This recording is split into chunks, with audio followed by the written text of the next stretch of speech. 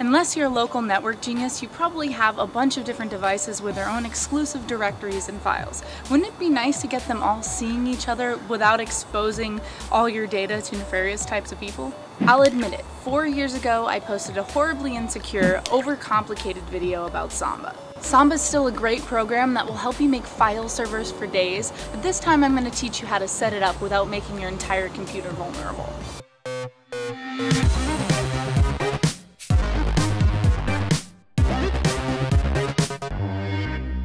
Now I'm inside and on Ubuntu, and I'm headed to the Software Center to search for Samba. This application is priceless if, say, we're on our Linux box and we need to access a file on our Windows laptop, or even other partitions on the same machine. You can also set up a LAN with Mac and most Unix-like distros. It's badass, really. Though I had no problem with Samba in 13.04, some people have, and if you're one of those people, I'll post a link below for a quick fix. Yay, Samba's downloaded, and you may be tempted to use the Nautilus Share tab here because it's so damn easy, but I thank you for resisting this urge because it will force chmod 777. In other words, you're giving random strangers total permission to do anything they want with your computer. Okay, so forget you, Nautilus, we're not going to share with you. And we're just going to launch Samba. Add the Samba share we want, which is going to be our llama directory. And of course we want it visible and writable, and we'll actually allow access to everyone, but we're going to be pretty specific, and you'll see what I mean in a bit. So now to server settings and to security. Authentication mode, we want it to be share. Everything else is good. We want to encrypt passwords. Now as far as having a guest account, we'll need one of these so someone can see our data, and we would usually select nobody in this case, but there's some issues with that, and I'll show you. Now I'm displaying the groups and the accounts, and see, the thing is, you can kind of see what level of control they have this way. So Falcon, which is my main account, has been bashed. Bash, you've probably heard of it before. It's what you use in the command line. It's responsible for drawing your little prompt and also kind of dictates how your commands are interpreted. So when you have an account that's securely accessing your files, it's preferable for them not to have any way of logging in, really any control at all. So for some strange reason, nobody has bin/sh, which is also giving it shell, and we don't want that. We want bin/false. So let's create a new account for Samba. In 13.04, the default account setting is really crap, but there's like 3 features that you can manipulate. When I go to make my standard non-admin Samba guest account, I pretty much can't manipulate anything about it, and it's terrible.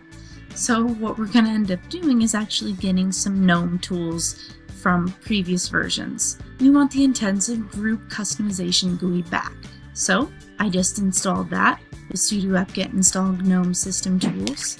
And you'll notice when I head over to user again, it's going to show the GNOME section with user and groups. We just added that, and that's what we want to use to make sure Samba guest is as secure as possible. Now you'll see the difference. This is the GNOME user settings. We want to hit advanced settings right away on Samba guests, and this is a disabled account. We want that. We don't want any control given to anybody, basically, but ourselves.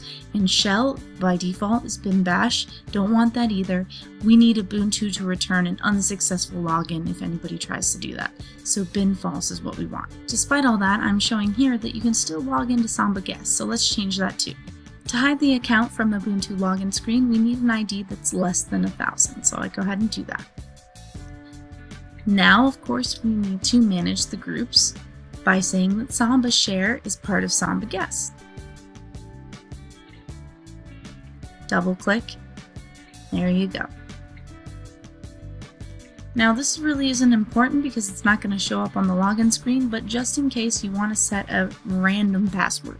It's always helpful if the password's not easy to guess. Okay, so quickly we're going to go to terminal to see if we did it right. Do exactly what we did before. Check out the group. Samba guest is in Samba share. That's wonderful. And now no more bin bash, no more sh. It's bin false.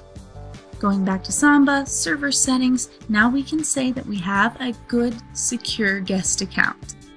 But we still need to check that folder that we want to share and put it in the Samba share group. by going to the properties of the folder like you see. Now, if we went through the Share section with the Nautilus Bad No-No tab, it would have given the other access full access, and that's bad too. Now everything is consistent and gravy.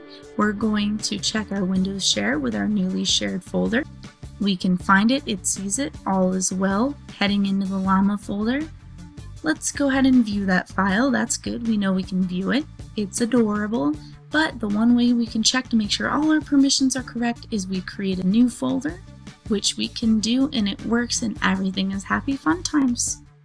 Mission accomplished. So you not only set up a server, but you also kept your computer secure by eliminating the weird permission settings that Nautilus and Samba have by default. And it took no time at all. Thanks for watching OS Alt. Be sure to subscribe so you don't miss out on next Tuesday's episode of All Things Open Source, where I'm not going to be attacked by buses. Yes, when buses attack. Just like that. Just like that. Oh my god, I picked the worst place ever. Yep. I love Seattle's public transportation. And the wind.